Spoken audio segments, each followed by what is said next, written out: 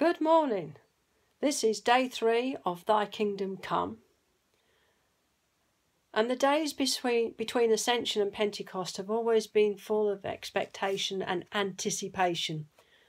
As the Lord Jesus ascended and returned to God the Father, He promised the gift of the Holy Spirit to enable the disciples and us today to be witnesses. As the disciples waited for the promise to be fulfilled, they devoted themselves constantly to prayer. Acts 1:14 says they all joined together. This depicts unity, and they were constantly in prayer, along with the women and Mary, the mother of Jesus, and with his brothers. So over the 10 days leading to Pentecost, there is a renewed call across the church to pray. And we have been encouraged to pray for 5 people to come to know the love of Christ. And so, as we go into this 3rd day, the verse that is stated in the prayer journal is 1 John 4, 9-10, verse 19. God's love was revealed among us in this way. God sent his only Son into the world so that we might live through him.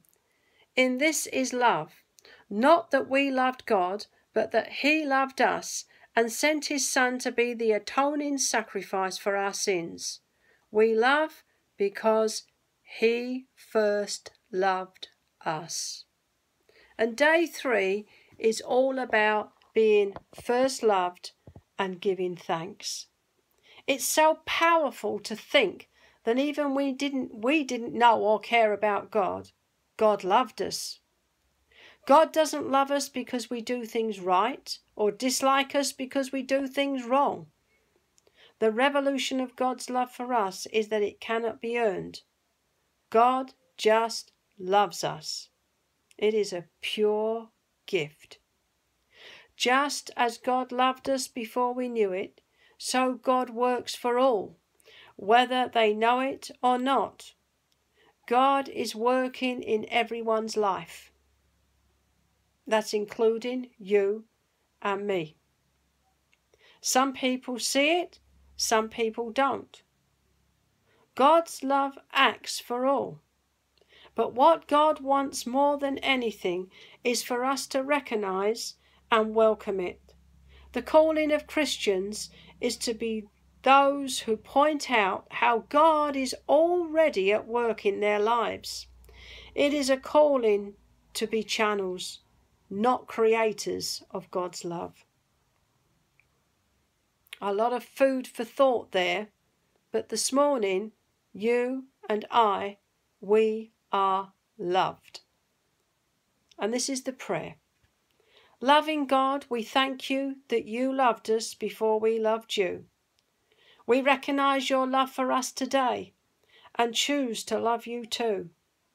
Thank you for my friends. Please open up my friends' eyes to your love. Please open their spiritual eyes and their spiritual ears. Speak to them in dreams in the middle of the night.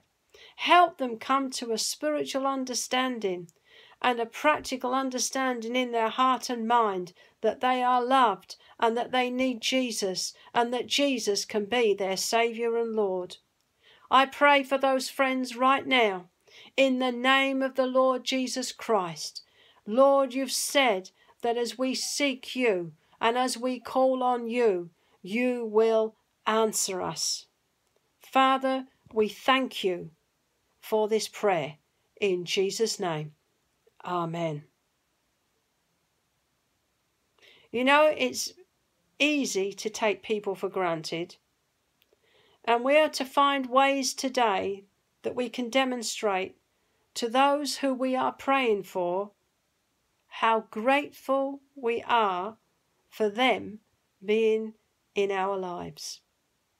Think about something practical that you're able to do for them today. Thy kingdom come. That means heaven comes down to earth. not just because of Jesus, but because we are here with Jesus working through us. I hope you have a great weekend. Please join us again on tomorrow as we continue on with Thy Kingdom Come, and let us believe God for an awesome Pentecost. God bless you all.